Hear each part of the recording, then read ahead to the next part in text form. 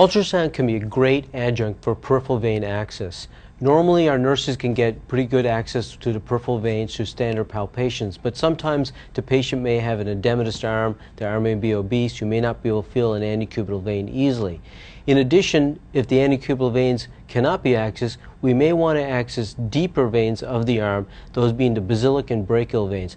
Ultrasound provides great visualization of all of those veins. We're going to go ahead and choose the linear array transducer. This is going to allow high frequency imaging to give us really good image quality for superficial structures. Remember, these veins are superficial, so we're going to want to get as good image as possible. I'm going to go ahead and choose the exam type. Once I've chosen this transducer, I do have different exam types I can choose from. I'm going to use the exam button to choose the venous preset, hit select. I've already got some gel at the antecubital fossa. I already have a tourniquet up. So let me now take a look at his antecubital fossa and see what veins we can identify.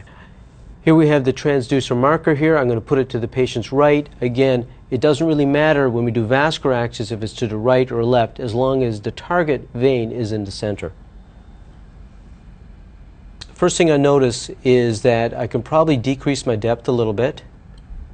So I'm going to go ahead and do that. I'm going to turn my gain up a little bit. And I notice here, right in the center of the screen, is an anechoic structure that is easily collapsible. And as you can see, with simple pressure with my hand, this vessel easily collapses. There's no pulsatile motion, and it easily collapses. It is also quite superficial. If you look at the marks here on the right hand of the screen, this is a 0.5 centimeter mark, this is a 1 centimeter mark. This vein is only about 4 to 5 millimeters deep, so it'd be very easy to access. If I'm looking at the screen right now and I put the vein directly in the center, that vein will be directly in the center of the transducer below the skin.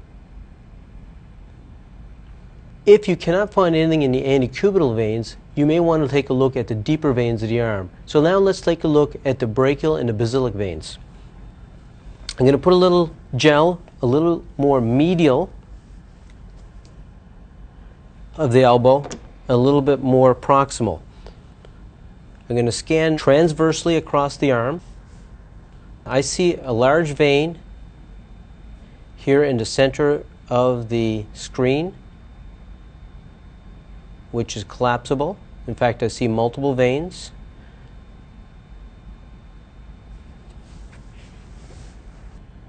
You can put a pretty large catheter into here. You can easily place a 14 or 16 gauge catheter. I will recommend you use a 2-inch catheter in all of these cannulations.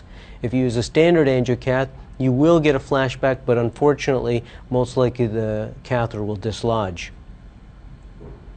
So this is a good vein here. If you look around a little bit more laterally, we can see other veins, and we can see the artery as well. Here in the center of the screen, you see a pulsatile structure which represents the artery. If you're unsure if a very small vessel is arterial or venous, you can put the color flow on, and we see classic color flow profile of an arterial structure. So we're now scanning in the just above the antecubital fossa, a little bit medially. We have a pretty good image here just above the antecubital fossa, a little bit medially, and we see a few structures here I want to point out. We can see an artery here in the center. Again, when I put a little compression on it, you can see pulsatile flow. Adjacent to that, you can see a vessel which easily collapses. This represents a venous structure which could be cannulated, but it doesn't look like it's in a great location because it sits right adjacent to the artery. In addition, on the other side of it is a slightly hypoechoic structure. This represents the nerve. So if I was choosing a location for venous access, I would not choose this vein given the proximity both to the artery and the nerve.